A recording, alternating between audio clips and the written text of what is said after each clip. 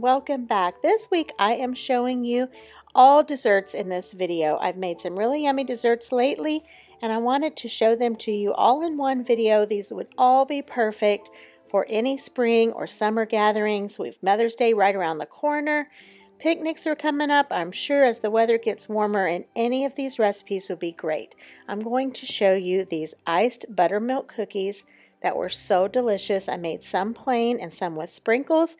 I also have this triple berry delight, and the fun thing with this one, it is made with a pretzel crust. This was delicious.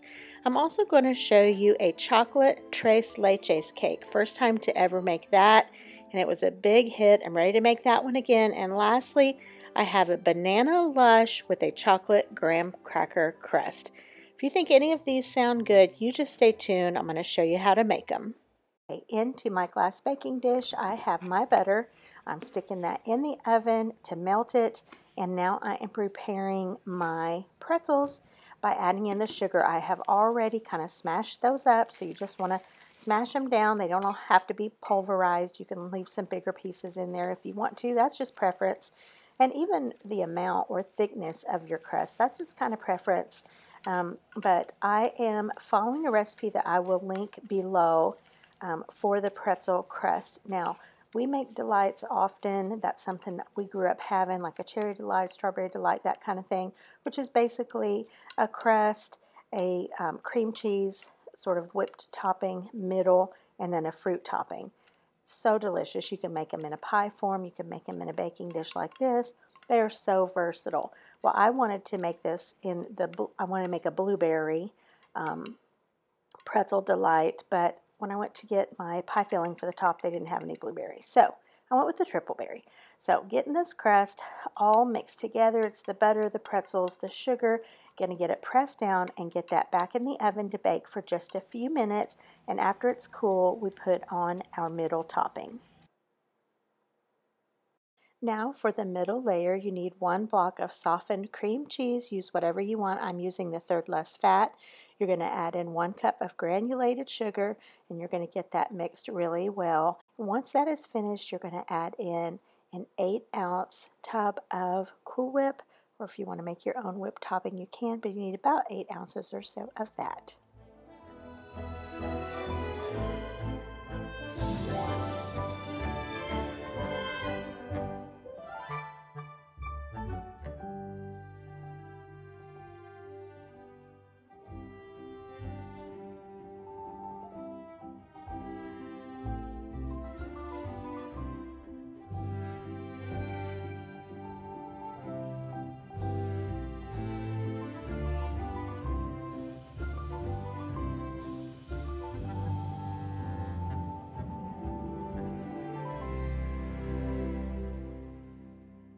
Now, as I mentioned before, be sure that that crust is completely cooled before you add on this middle layer. Once it is all smoothed on, you're going to just top it with whatever you want on the top, a pie filling, or there's probably other toppings out there, but I am using this Thank You brand.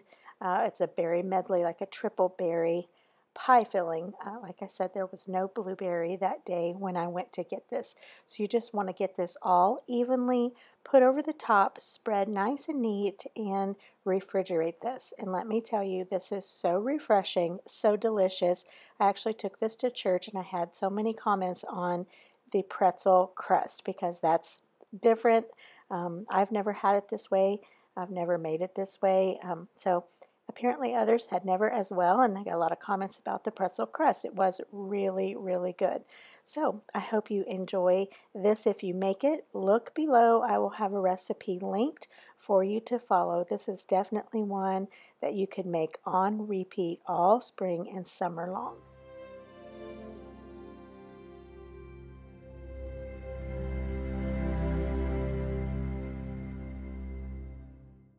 All right, this dessert is called Banana Lush. There are a lot of varieties to this type of recipe, but I'm showing you here the main ingredients that I've pulled out to work with.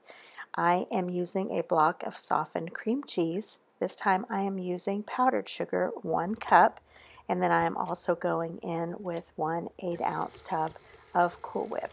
going to get that all incorporated. If you like a recipe similar to the one I just showed you that has that cream cheese layer, you're going to love this one as well.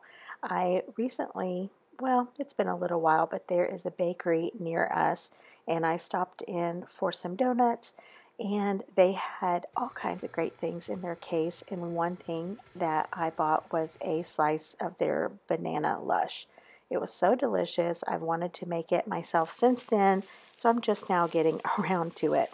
But so this is sort of my version of that. I am also using, instead of a traditional graham cracker crust, I'm using chocolate. I had some chocolate graham crackers, and I knew that pairing would be delicious. Really, a chocolate crust would be great with anything, any type of recipe like this, I think. But similar to the last recipe, you're going to go in with your graham crackers, your butter, and your sugar. Now, my husband really likes a thick graham cracker crust on a dessert like this, so I added a little bit extra than what the recipe, well, for a recipe for a graham cracker crust, I added a little extra. And so I probably should have added a little bit more butter. I didn't, but it was delicious nonetheless. But you just want to do the crust the same way. Get it all mixed together, bake it in the oven for a few minutes, let it completely cool before you add your next layers. So I have put on top my cream cheese mixture, and this takes a pudding mixture. So 2 boxes, the small boxes of vanilla pudding, and you just follow the directions to make a pie. So it uses a little less milk than traditional because you want it to be a little thicker so it sets up. So that's what I did here. I did not have any regular milk, so I was using the oat milk, and it worked just fine. It definitely kind of made the pudding an interesting color, but it worked just fine, and it tasted just fine. I was just working with what I had because I decided to make this sort of unplanned.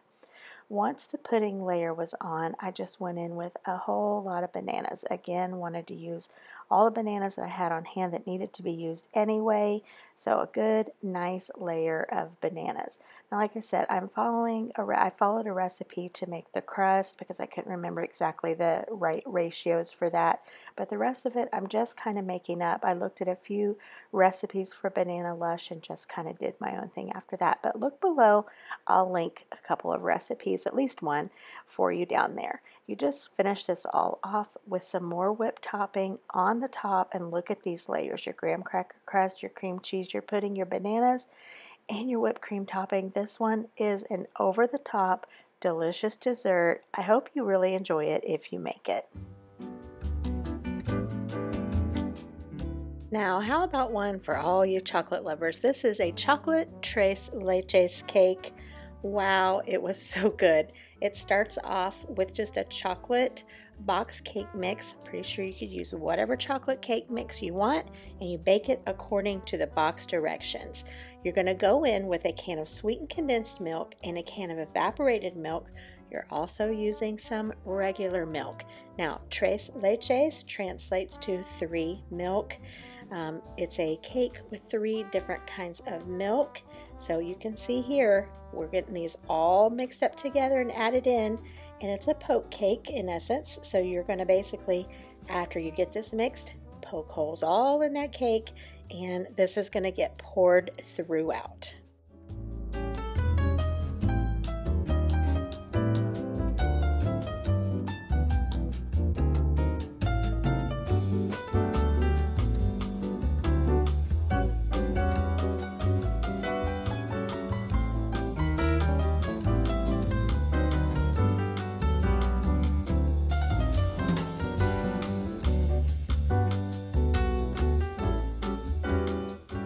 Now, I have to admit, I was thinking, oh my goodness, this is a lot of liquid. How's this going to work out? I'll tell you how it works out. It works out fabulously. It is so, so good. It's definitely a very moist cake, obviously, but it is perfect. And to top this thing off, what would we do without good old whipped topping? So, container whipped topping 8 ounce, and the recipe called for like chocolate syrup. Well, I didn't have any. And I'm thinking, we're probably going to get a pretty similar effect with good old Nestle Quick, which I usually always have. So the Nestle Quick powder, that is what I use to make this Cool Whip chocolate. So I just sprinkled in, like I said, I'm just taking a guess on this because this is not what the recipe called for, but I just sprinkled in some, stirred it around, and was like, no, that's not chocolatey enough. We need a little bit more. So I poured in some more. I did not measure this. So if you make this cake and you want to use Nestle Quick powder, if that's what you have, then just measure with your heart until you get the right color. Of course, you can do a little taste test and see if it tastes right. And it kind of darkened up after it set, but just makes a little nice, chocolatey color. And then, of course, you just cover the whole top of this cake with this icing.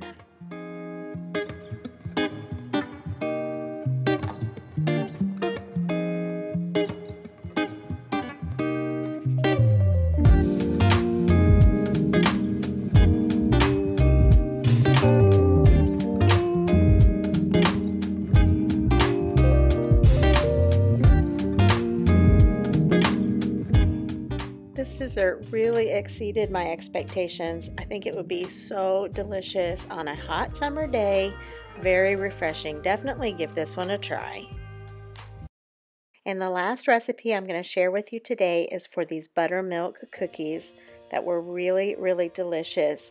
They take the standard ingredients that you pretty much have in your kitchen probably all the time, and then some buttermilk. Now, if you don't have buttermilk, of course, you can make buttermilk by adding in a little bit of vinegar to milk or a little bit of lemon juice. But I actually had some buttermilk that I wanted to use. So that's kind of why I knew that I was going to make something with buttermilk. And I saw this cookie recipe on Jess and the Boys channel. If you haven't checked her out, be sure and go and check her out. I will leave her video below, but she shared this cookie recipe and said they really enjoyed it, and she kind of compared these cookies to the Loft House cookies that you buy at any grocery store. It's got the icing on it. And I have to agree with her. They do have a similar flavor, but so easy to make. Like I said, it's just the normal ingredients: flour, butter, sugar, eggs, vanilla, that type of thing. So you just make up your dough, you refrigerate it to let it chill a little bit, get your cookies baked in the oven, and put your icing on. I mean, it's just an easy cookie recipe, but it really does have a similar taste to those Loft House cookies. So if you like those, you would probably like this one. What I really enjoyed about these is just how soft and tender they were. Really, really good. The icing, I really enjoyed that on the top. This was just a winter batch of cookies. Now, this does make a lot, I will tell you that. So if you want to cut the recipe down. But I wanted to make a lot because I was going to make these to have on family night. Plus, I was making these to share with a few friends. So I was able to really have a lot of cookies to meet all the needs that I had when I was baking these. It worked out great. So be sure and check down below for the link for these cookies, and I'm going to also have the link to the channel Jess and the Boys. Be sure and go and check her out as well. I ended up making these some with just icing and then some with sprinkles because I had these Easter sprinkles. This was around the time that I made them, and they were just so pretty, and I wanted to definitely add some of those. For the icing I did not follow the recipe. I just used heavy cream and powdered sugar, and I just mixed it up until it was the consistency I wanted. And of course, the cookies were cool when I put this icing on. You just want to go real gently. Like I said, these are a really tender and soft cookie.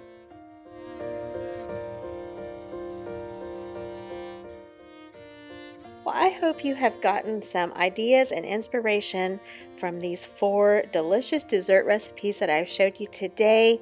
I have really enjoyed making these, and they were all winners in our opinion. We love them all. So if there's one that you think you may want to try, leave me a comment down below. Let me know about it. All right, you guys, thank you so much for watching. I'll see you next time, good Lord willing, and the creek don't rise.